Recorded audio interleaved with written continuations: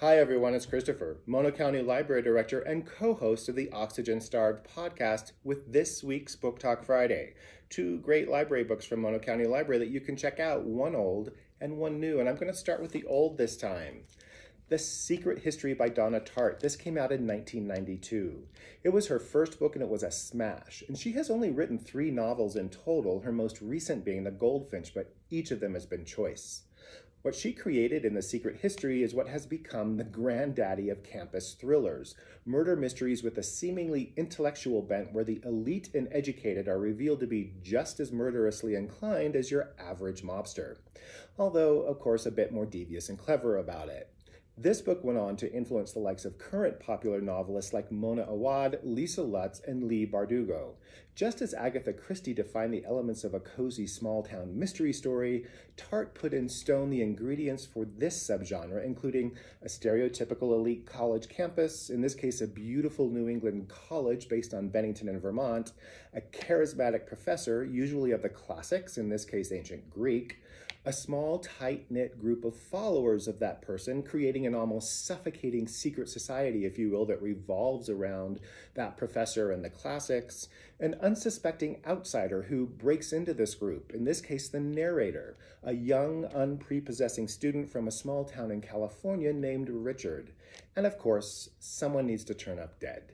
Tartt combines all of these things to tremendous effect in The Secret History, which is described as a murder mystery in reverse because you know it happened from the first lines of the prologue. And here I'll quote, "The snow in the mountains was melting and Bunny had been dead for several weeks before we came to understand the gravity of our situation."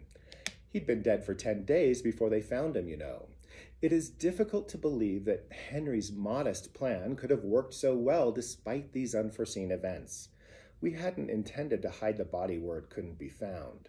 That's the opener. Tartt wrote this novel as the heady drug, sex, and money days of the 1980s were giving way to the 90s. And given the debauchery and privilege of these elite college students she creates, it's easy to remark that she's just carrying forward similar tropes from the likes of J. McInerney or Bret Easton Ellis, who in fact was a college friend of hers and to whom she dedicates this book. In fact, she got dinged by reviewers for these kinds of superficial characters when the book was first published, but readers got the last laugh. The Secret History is still widely popular and, as I mentioned, has influenced a number of other novels, which brings me to my pick for the new this week. The Maidens by Alex Michaelides. This is his second novel after the hugely popular The Silent Patient. Now, of course, no one is saying that this author is drawing explicitly from Donna Tartt, but let's tick off those elements of a good Gothic academic thriller.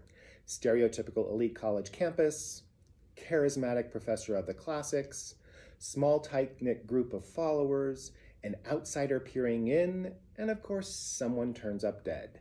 Tick, tick, tick. The publisher sums it up like this. Edward Fosca is a murderer, of this Mariana is certain, but Fosca is untouchable, a handsome and charismatic Greek tragedy professor at Cambridge University. Fosca is adored by his staff and students alike, particularly by the members of a secret society of female students known as the Maidens. Mariana Andros is a brilliant but troubled group therapist who becomes fixated on the Maidens when one member, a friend of Mariana's niece Zoe, is found murdered in Cambridge. Mariana, who was once herself a student at the university, quickly suspects that behind the idyllic beauty of the spires and turrets and beneath the ancient traditions lies something sinister, and she becomes convinced that despite his alibi, Edward Fosca is guilty of the murder. But why would the professor target one of his students? And why does he keep returning to the rites of Persephone, the maiden, and her journey to the underworld? Well, all these things add up to a thoroughly entertaining read that was given a starred review by Publishers Weekly and has been blurbed by the likes of Lucy Foley, author of last year's best-selling The Guest List, and David Baldacci. This is The Maidens by Alex Michaelides. This is The Secret History by Donna Tartt. Both excellent academic thrillers, both available at Mono County Libraries. Come in and grab them or check out some other great thriller to read. In the meantime, stay safe and happy reading.